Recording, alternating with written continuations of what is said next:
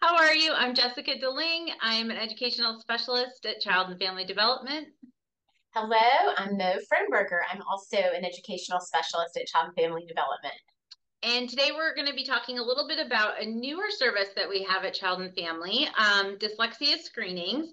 So we've got some frequently asked questions that we've been getting about this service. So I'm going to be asking some of those questions, and Mo is going to be sharing some more information about this new service. So what is a dyslexia screening and how does it differ from an evaluation? So that's one of the things a lot of people have been asking. Yes. So a screening obviously is going to be a more modified evaluation. So evaluation is going to be a lot more comprehensive. An evaluation, if we're evaluating for dyslexia, we're actually going to determine a diagnosis and make a diagnosis if there is one. A screening is going to be more about looking for early signs, characteristics, so that families can determine what types of interventions and we can kind of guide them with those recommendations.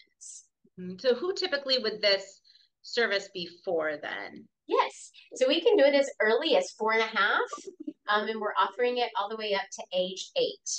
Um, Perfect. and then another difference I would say between the screening and the evaluation is going to be the amount of time. So screening is going to be shorter, and then also the cost is going to be a lot less. Okay. And so one of the other questions we've been getting, so as a parent, what are some red flags or how would you even know if your child should have a screening or an evaluation or kind of which direction to go? Yes. Okay. So early signs and sort of red flags. If there's a family history, that's going to be a big red flag. In addition to that, when we're looking at preschool age, we're looking at things like delayed speech.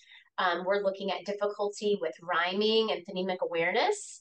Moving into kindergarten, difficulty acquiring reading skills, and that could be things like late letter recognition and sound awareness, and then moving into delayed reading and spelling skills. Mm-hmm. Perfect. What are some things a parent, or would you suggest that a parent does if their child is showing some of those early signs of dyslexia that you just shared with us? Yeah. So I think talking to the teacher is a must. And, I will say some teachers are more experienced in understanding dyslexia than others. So I think talking to the teacher first just to see, where is the child compared to the classmates with development and are there concerns from the teacher?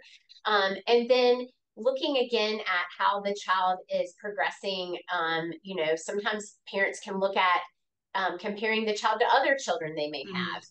Or other children, in their life, to see, like, does it seem like this is coming along in the way it should, or is there a concern? Mm-hmm.